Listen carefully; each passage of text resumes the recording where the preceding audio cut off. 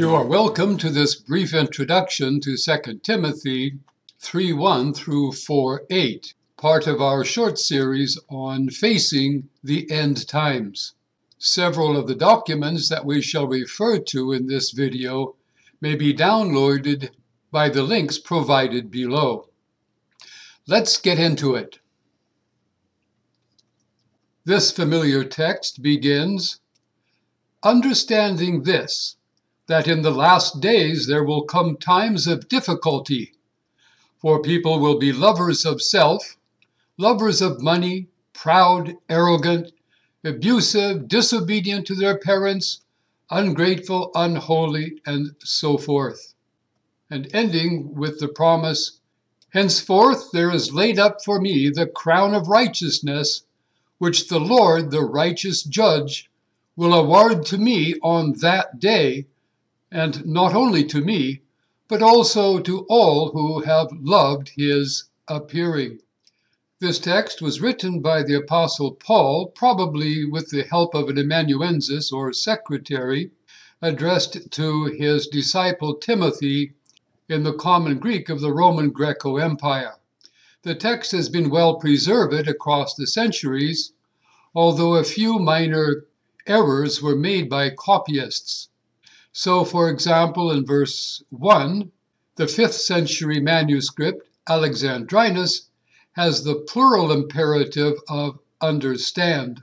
The same manuscript inserts the term and pleasures after passions, and mistakenly wrote thought, dianoia, instead of folly, anoia, in verse 9. And in verse 11 reads, were happening, instead of happened. The 4th century manuscript, Sinaiticus, as well as Alexandrinus, in verse 12, invert the order of the words live godly with no difference in meaning. In verse 15, Sinaiticus omits the definite article before the term sacred writings, again with no difference in meaning. And in chapter 4, verse 5, Sinaiticus mistakenly omits the phrase endure suffering. You may download this list by the link below. We recommend that you download the document of definitions from the Greek-English lexicon. The term slanderous is interesting. It's an adjective from the word diabolos, which is often translated adversary or devil. That is, the work of the devil is to slander. And two interesting terms used in contrast, lovers of pleasure, philidonos, in contrast with lovers of God, philotheos. In verses 15 and 16 of chapter 3, we have mention of the sacred writings and of Holy Scripture. We shall discuss these later. Scripture in particular is said to be breathed out by God. The word is theopneustos, and this is the only known instance of the word in Greek literature, although the idea of God's breathing meaning into things is known from secular Greek. Download this document by the link below. Now, regarding grammar, we can help to answer the query, who wrote 2 Timothy? Bible readers and scholars have observed for centuries that Paul's pastoral epistles do not sound like him. That is, vocabulary, grammar, and style are very different from his other epistles. Rationalists, especially in the 19th century, boldly claimed that these epistles were written a century or more later by church leaders seeking to fool Christians by pretending to be Paul. However, more sane scholars have noted that the vocabulary and speech patterns in these epistles are similar to those of Luke, who traveled with Paul for several years, serving as his amanuensis or secretary.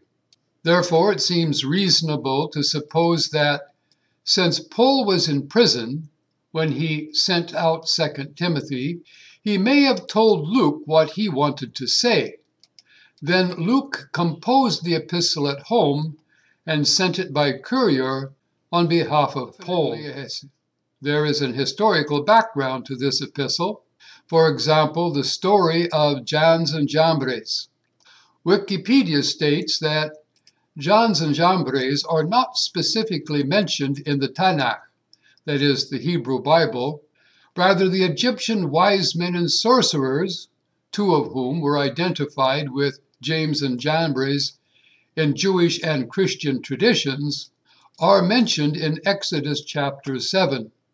That text reads, "Moses and Aaron went in to Pharaoh, and they did so just as the Lord commanded. And Aaron cast down his rod before Pharaoh and before his servants, and it became a serpent. But Pharaoh also called the wise men and the sorcerers, so the magicians of Egypt, they also did in like manner with their enchantments. For every man threw down his rod, and they became serpents. But Aaron's rod swallowed up their rods." Some Christians conclude from this instance that in the last days, many unbelievers will be able to perform false miracles very similar to those that Christians receive through prayer. Many who comment or preach on this passage suggest that Paul was about to die. Whilst it remains possible that 2 Timothy 4, 1-8 refers to Paul's impending death by execution, verses 9-22 describe Paul gearing up for some major new ministry efforts.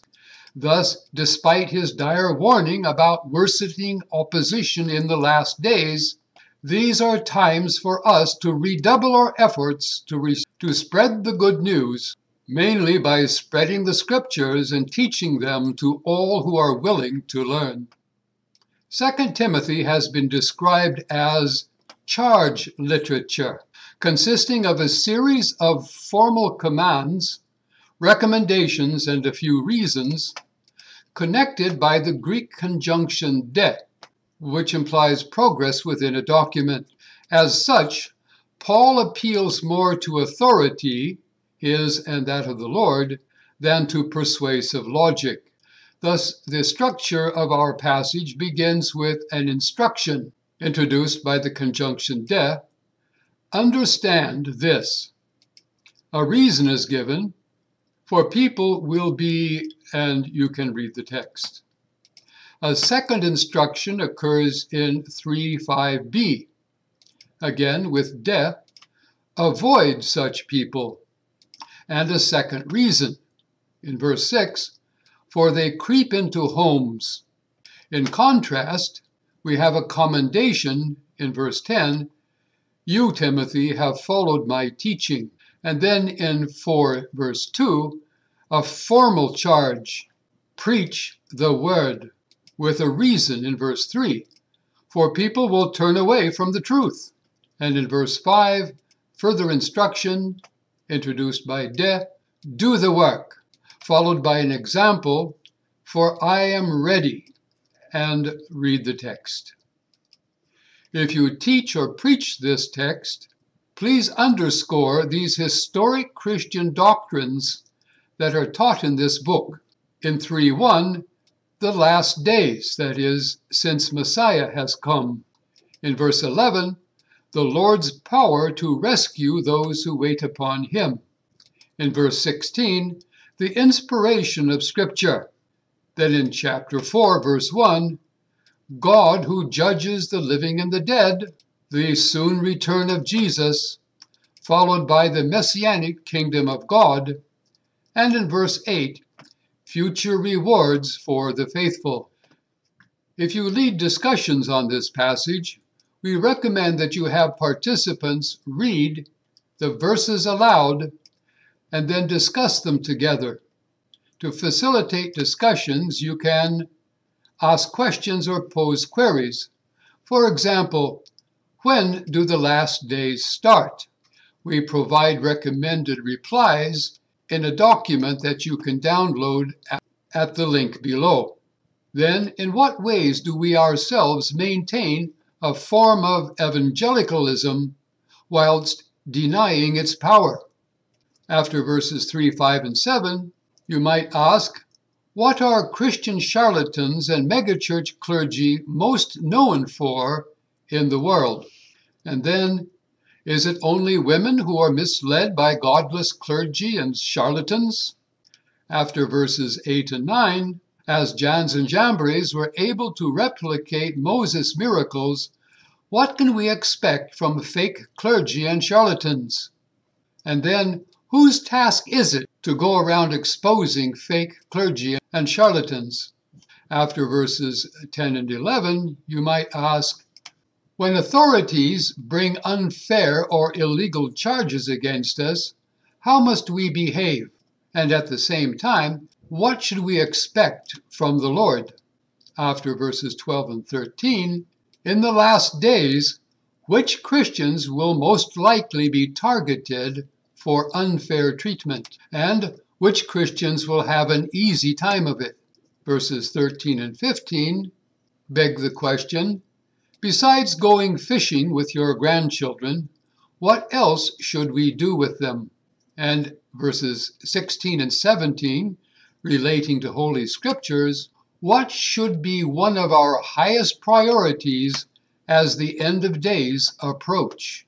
And in chapter 4, verses 1 and 2, defined the term preach by the three activity verbs that follow, and then to refine preach by two character traits that are mentioned.